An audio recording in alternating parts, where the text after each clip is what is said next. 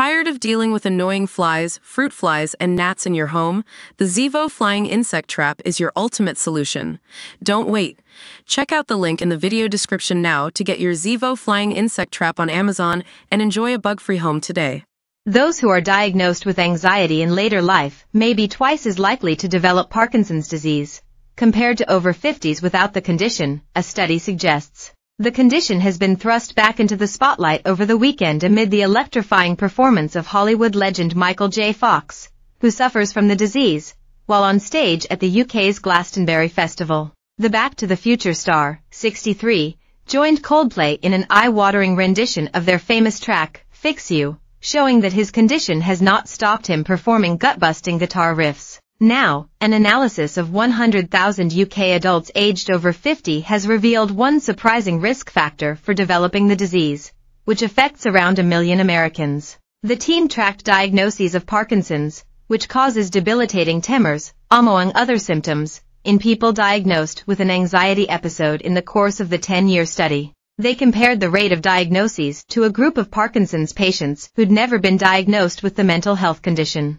The team found that the risk of developing the condition within 10 years of an anxiety diagnosis was twice as high for anxious participants. Some experts said the results presented a compelling case for anxiety over the age of 50 to be considered a possible early warning sign for PD. However, some scientists say it is difficult to tell whether anxiety pre-exists Parkinson's, or if it is a symptom of Parkinson's itself. The study authors suggested anxiety could indicate a brain-first type of the condition, when signs of the disease can be seen on brain scans before it starts causing obvious symptoms. Parkinson's disease is the world's fastest-growing neurodegenerative disorder, with nearly 90,000 Americans now diagnosed with the disease every year, up 50% from the previous estimate of 60,000.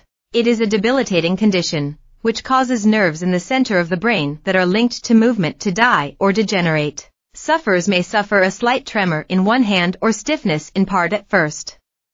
But in later stages of the disease, patients may find it difficult to stand or walk or may suddenly freeze without warning. There is no cure for the condition, although the advance of its symptoms may be slowed with some medications. Men are twice as likely as women to be diagnosed with the condition, which tends to strike at the age of 60 years or older.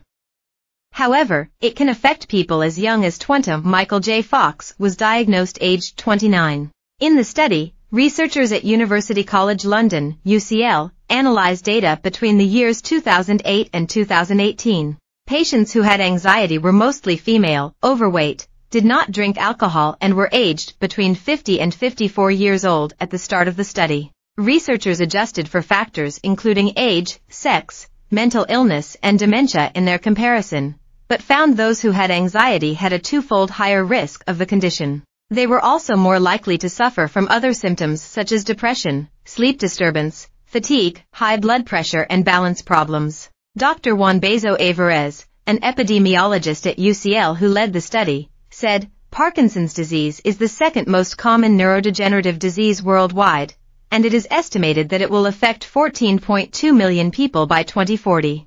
Anxiety is known to be a feature of the early stages of Parkinson's disease, but prior to our study, the prospective risk of Parkinson's in those over the age of 50 with new-onset anxiety was unknown." He added, "By understanding that anxiety and the mentioned features are linked to a higher risk of developing the disease over the age of 50, we hope to be able to detect the condition earlier and help patients get the treatment they need."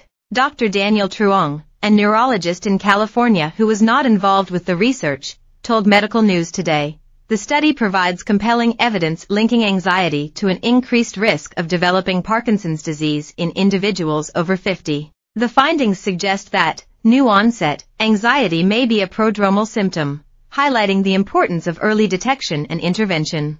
Dr. Clifford Siegel, a neurologist also in California, said he would not use anxiety to diagnose patients. "Many people worry about how the diagnosis will affect their lives, so it can cause anxiety at times. Many people worry because they think Parkinson's is